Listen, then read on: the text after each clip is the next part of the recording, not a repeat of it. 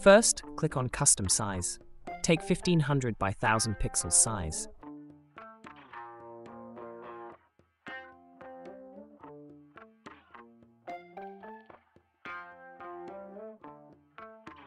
Click on the Elements tab, search Jeans. Go to the Photo section. Now we will add a jeans background image. Rotate it to 90 degrees. Click on More, then set the image as the background. Now we will add our model image.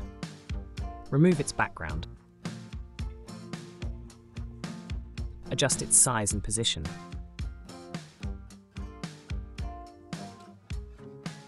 Duplicate the image. Click on Edit, then Duotone. Click on Custom.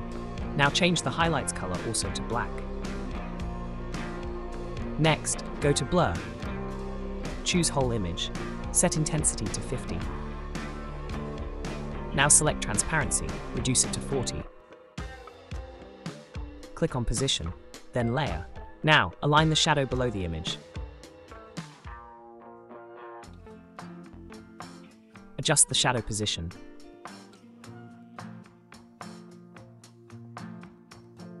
Now add a heading. Type Denim. Go to Font, choose Anton font. Change font size to 300 pixels. Rotate the text to 90 degrees. Adjust its position. Make it uppercase.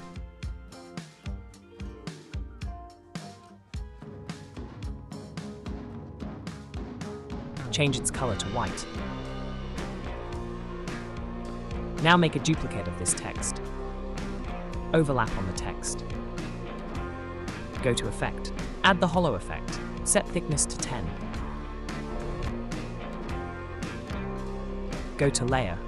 Move the text layer below the image.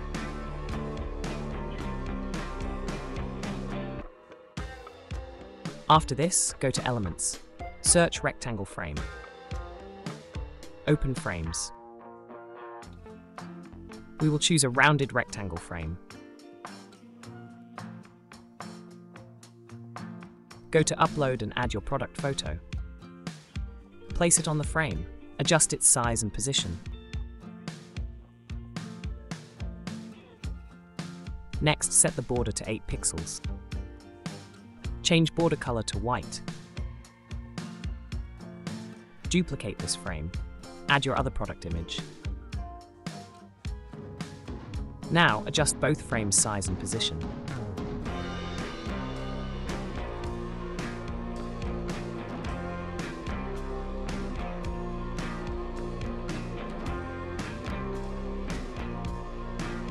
After this, go to Elements. Add a line. Change both ends of the line to bullet. Choose line type elbowed. Change line weight to 8 pixels. Change its color to white.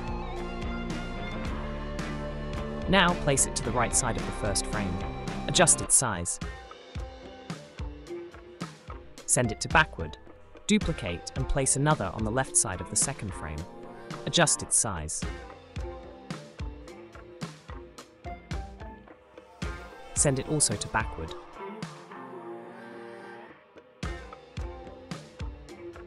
Go to Text, add a subheading. Type your text.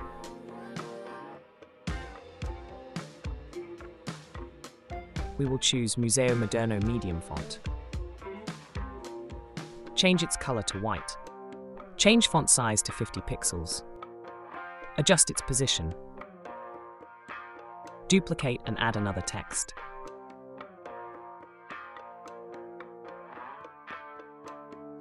Our product image is ready. Let's zoom in.